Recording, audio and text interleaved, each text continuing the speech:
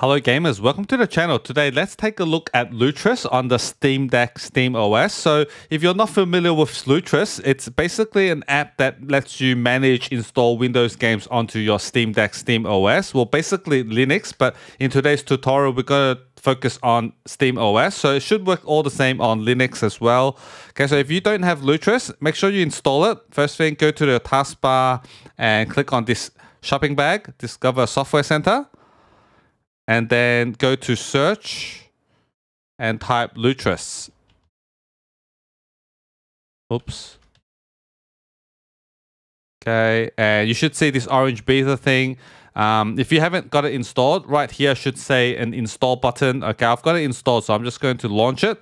And it's going to look something like this without all these little shortcuts because I've already installed some games with this.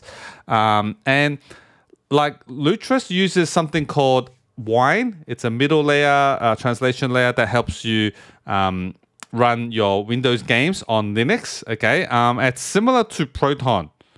So if you're familiar with Steam, Steam uses Proton. Proton is actually a modified version of Wine. So it's based on Wine.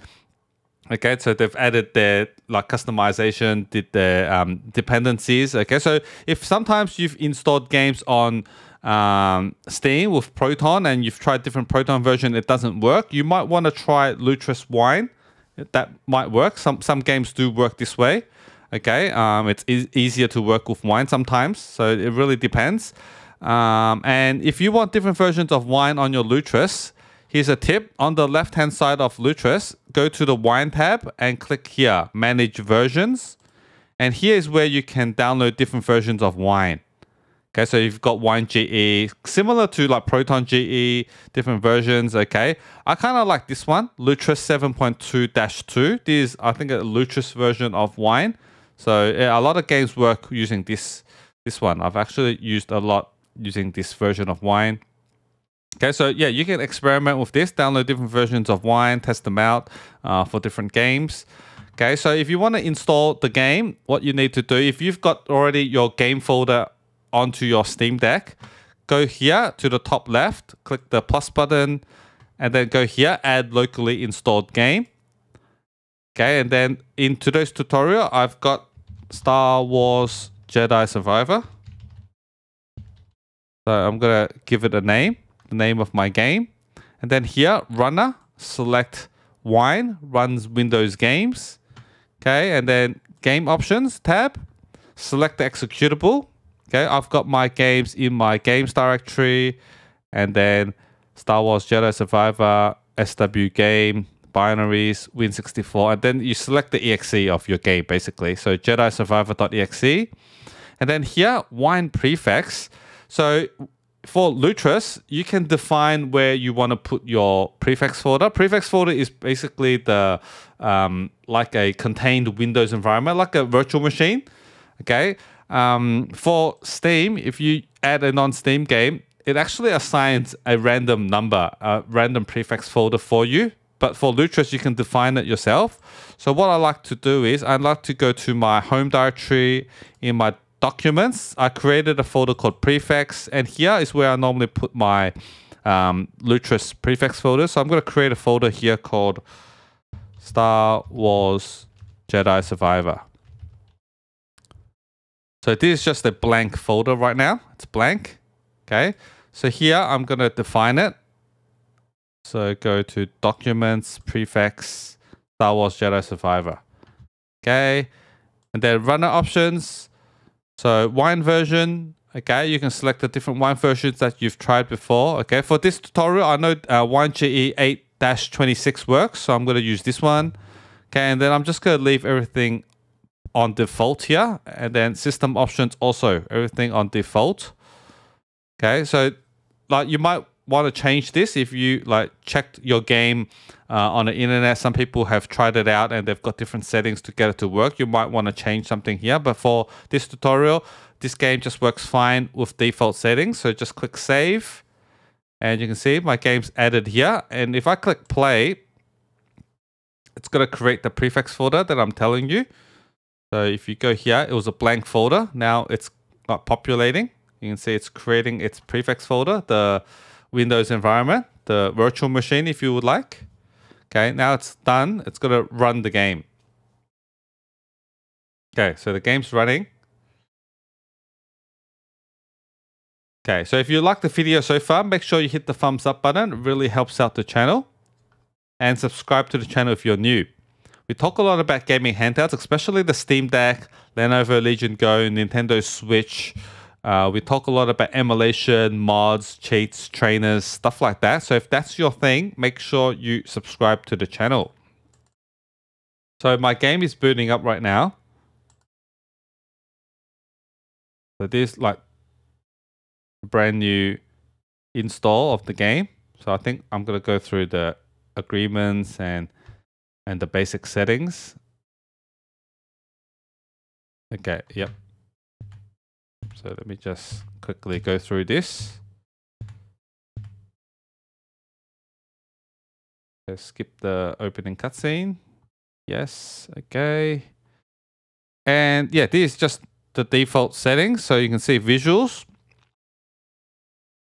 If I scroll down, you can see here, DLSS upscaler is unsupported and frame generation is unsupported because I'm on the Steam Deck. Doesn't have an NVIDIA GPU, obviously. But we're going to fix that because there is a DLSS Enabler Mod that lets me toggle this on. Obviously, it's not DLSS, but it lets me toggle it on and then it translates it to AMD FSR. And then I can toggle on frame generation, which gives me a big boost. And people have been asking me, how do I install this mod if my game's installed through Lutris? So that's what we're going to do. So let me quit this game right now. Okay, so before we go any further, if you're interested in this game, Star Wars Jedi Survivor, I recommend supporting the developers and buying this game at instantgaming.com. If you're not familiar with instantgaming.com, they're the sponsor of today's video and I'm their official partner. Make sure you check them out using my link below. And this game is currently on 71% discount. And they can do this because they buy their games directly from the game developers, cutting out any middleman, and they buy in bulk, so they negotiate deep discounts, and that translates to discounts for you. If you use my link, I do get a little kickback to support me without additional cost to you. So make sure you check them out. Thank you, Instant Gaming, for sponsoring this video. Okay, and I'm going to go to my game folder. So games, Star Wars Jedi Survivor. And here, so SW game, binaries, Win64. So here's where I'm going to put my mod files. Okay. So now, once you've got your game folder located, we're going to download the mod, okay, called DLSS Enabler. I'll leave a link in the description on where to get it. And I'm going to be using the latest version, the latest stable release as of recording, which is 3.02. So depending on when you're watching this, you might be using a different version. But for this tutorial, I'm using 3.02. And yeah, just download it. This is the assets, the exe file. Okay, it's going to download. And we're going to go to my downloads folder. And okay, it's downloaded right here. So how I install this, normally I right click it and then I'm just going to run it with Wine Windows Program Loader.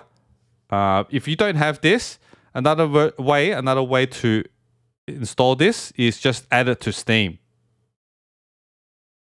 And then open up your Steam library. And it's right here.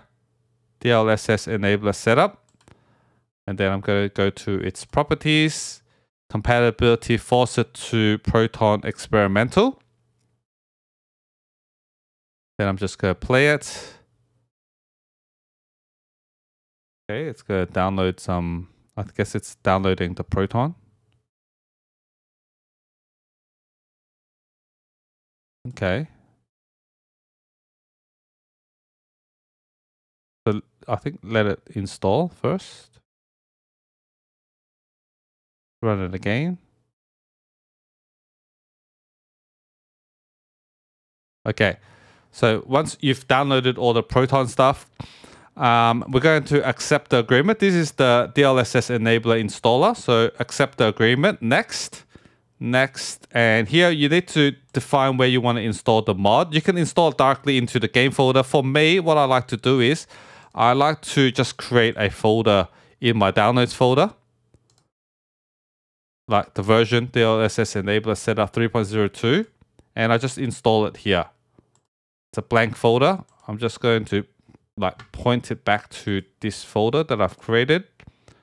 So browse, it's in my local SSD. So Z drive, home, deck, downloads. Yeah, DLSS Enabler Setup 3.02. Okay, next. And then I'm going to use the version.dll version. This one. If it doesn't work, you can try different ones. Okay, if you have a lot of mods, maybe you want to try like ASI plugin or something like this. So I'm going to use version. I know it works. And then you need to make sure you check this, enable support for AMD and Intel GPUs, because we're on the Steam Deck. It's not an NVIDIA GPU, so we have to check this. Okay, and then basically that's it. Next, install. And if you take a look at the folder that I created, it's populating. Okay, so all the mod files are right here. Okay, then you get this error. That's fine. Just click OK. And then we don't need to read the README. Finish. Okay, and then see, I've got all my mod files here. So what I'm going to do is I'm just going to copy it. And I'm going to paste it into the game folder. So the binary is Win64 location. So paste it here. Okay, next to my exe file. All right, paste it here. And then we need to do this. We need to overwrite this file. So you can see this nvngx.dll. It's 185.5 kilobytes. That's from the mod files here. Okay. We need to replace this. So I'm going to delete this first. So move it to trash. And then I need to locate the DLL for my Star Wars game. So go back to the game folder, the root. Okay. And then there's an engine. And then plugins, runtime, NVIDIA, DLSS. So you need to locate this. Every game is a little bit different, so you might need to like search for it yourself, dig into the files.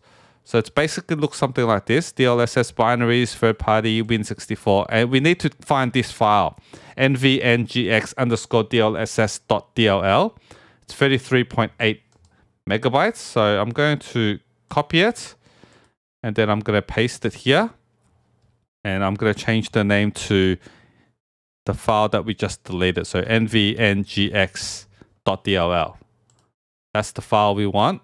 All right, it's just a copy of this, but we renamed it to this that we deleted before. So now I'm going to cut this and paste it back to my game folder where my mod files are. So SW game binaries Win64 right here. I'm going to paste it here. Okay, and because like this game, like the mod, we use the version.dll, right? But like for Linux, it doesn't automatically detect this DLL and run it to load our mod. So we need to force it.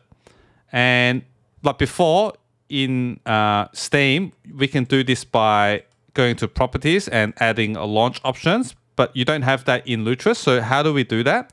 So in Steam, what we did was we did this WINEDLL overrides equals like version equals n comma b, something like this. So we just do this for Steam.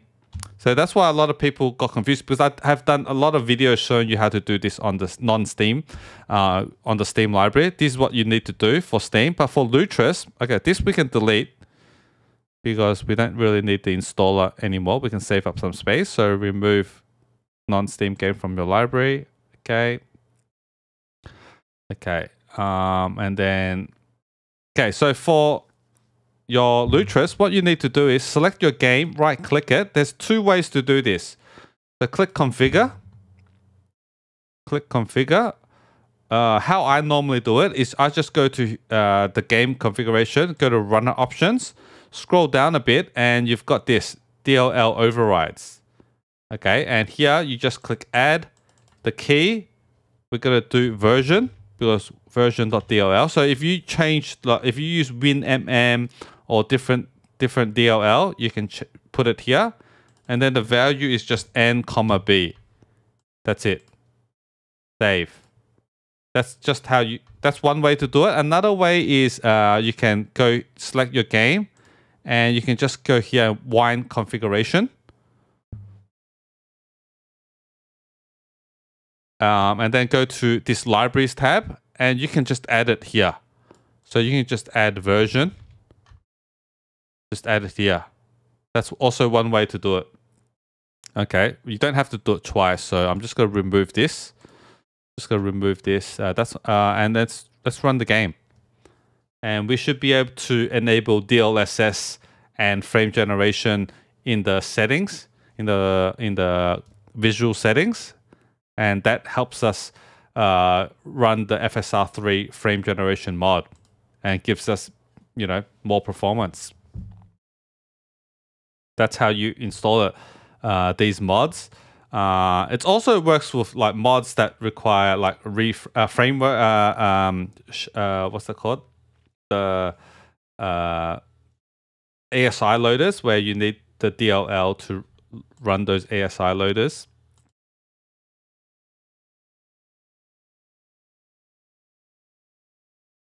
And also the reshade mods that use reshade, because you need to run the DLL, and Linux by default doesn't run those DLLs.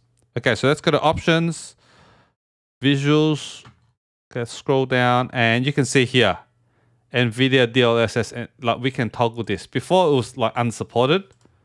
See here, now we can toggle it on and off and all that. Yeah, that means it's working. Okay. That's it. All right, so I'll leave it here. If you have any issues, let me know in the comment section. I'll try my best to help you out. And if you don't have issues, just say something nice in the comment section and we can engage in a little conversation. And I'll see you guys in the next one. Later.